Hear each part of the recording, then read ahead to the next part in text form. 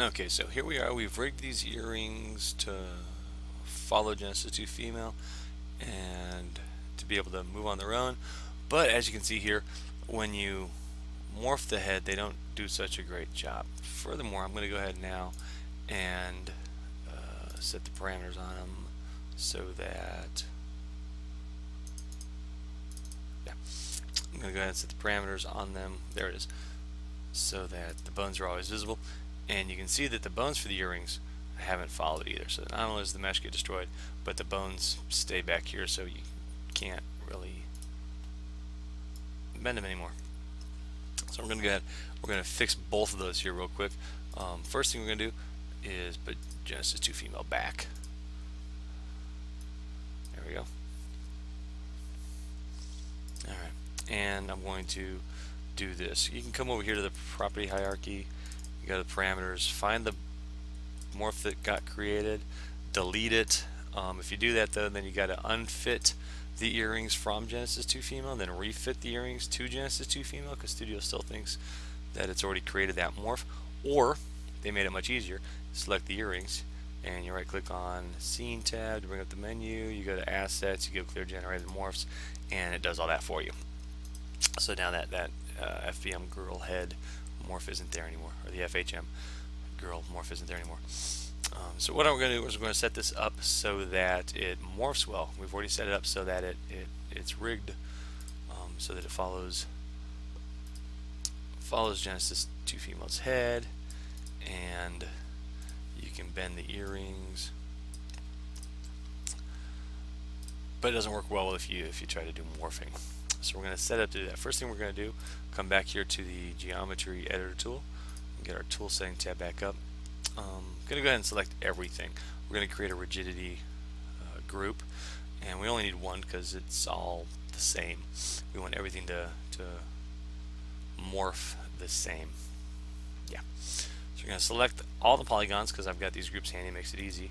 And then I'm going to go geometry selection, convert selection to a vertex selection, and that also kicks me over here to the vertex editor as opposed to the polygon editor. I'm going to right click and they're all selected. That's the main thing. Create a rigidity group from the selected. We're going to call this left. Now I'm going to hide Genesis 2 female. We're going to go and we're going to pick one polygon out of all these polygons to choose from. Selection clear. We're going to choose one polygon. I think that's one. Nope, that was 4. You can't do more than one polygon. It seems to me it tends to work better if you pick one.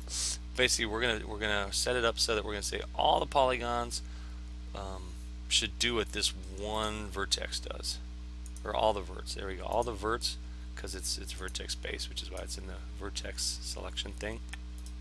So I'm gonna just keep clicking until I get one. I mean, I could do 2, but there we go. No, I don't like that one. There's a reason I was picking it from here. So basically, yeah, find one vertex that basically is going to control the rest of them. I'm going to pick one kind of close to where the ear goes through the earring, or the earring goes through the ear. Right there. That way everything's going to follow. If we wanted to be real exact, we'd pick like that one. But let me see if I can do this. Remove the selected. No. You can't just remove all. Oh well. We'll do this. Select that one. Now we'll remove selected. Now I've got one selected. Now I've got 2 selected. There. Okay, bugger it. We're going to leave 2. Which 2? Yeah, they're right next to each other. When you get more than one polygon selected, or more than one vertex selected, it just takes the average of them. And so it still gets, you still get the same effect. But we got a vertex selected right there where it contacts Genesis 2 female, because obviously that's the point that we want to stay consistent. We want everything to stay consistent based on what that vertex does. So however far that moves, everything's going to move. Whatever that one does, everything's going to do. Once we apply the weight mapping, or create the weight mapping. So we've got the group, which is all the vertexes in the earring, and we've got the references, which is the 2 vertexes right there. Now we're going to come back to the weight map tool. With the main node selected, you got the option for unused maps rigid. We're going to add that map, and I think if we come back to polygons, we've got all the polygons selected.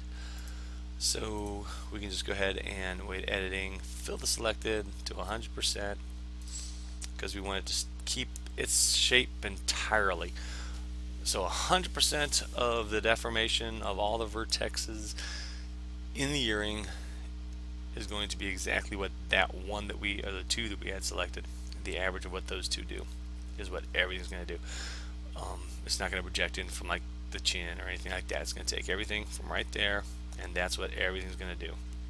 I'll show that real quick here to you. So we just shaping.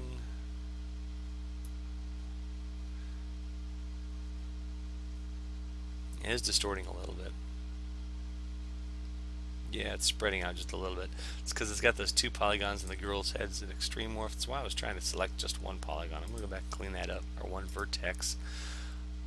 So I'm going to go ahead, I'm going to go back and just select the one. I'll adjust that, there we go. Okay, got those two, remove those. I'm going to hide this ear.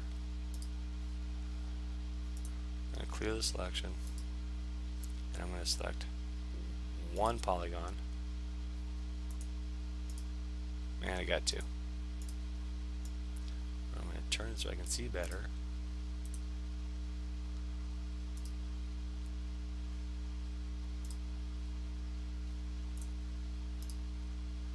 I'm going to zoom in really close.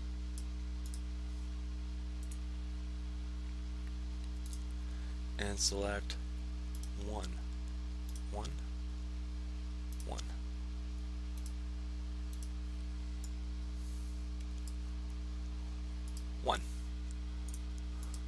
Okay, so I've got one selected.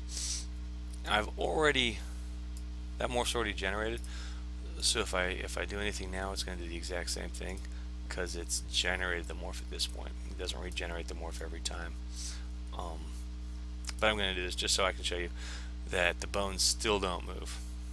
So we didn't solve the problem. So what we're going to do is go back to default, select the earrings, right click and assets, and clear the generated morphs. Now it'll generate a new morph. If we do that, you can see the earring keeps its shape. There's no distortion or stretching or anything like that. The earring keeps its shape and stays attached exactly where it should be. But the bones don't move. So I'm going to go ahead, I'm going to clear that, select the earring, and clear that generated morph now just to get it done and out of the way with. And you got that selected. I'm going to go ahead with got to be in the vertex selection option. And then you just right click, and we're going to go geometry assignment and rigidity group editor. We're going to tell it transfer bones. We want to transfer the left one. It automatically moves the parents too. Basically what we just told it to do is look at where the mesh goes and send the bone with it. And we'll do that real quick here. We go to shaping, go that, and you can see the bone moves relative to the mesh now. So the mesh goes that way, the bone goes that way, and it takes its child bone with it. And that's all there is to it. It'll take any morph now, take Olympia's head, and the earring moves relative to the ear. The shape doesn't distort. We can pose it independently of the ear.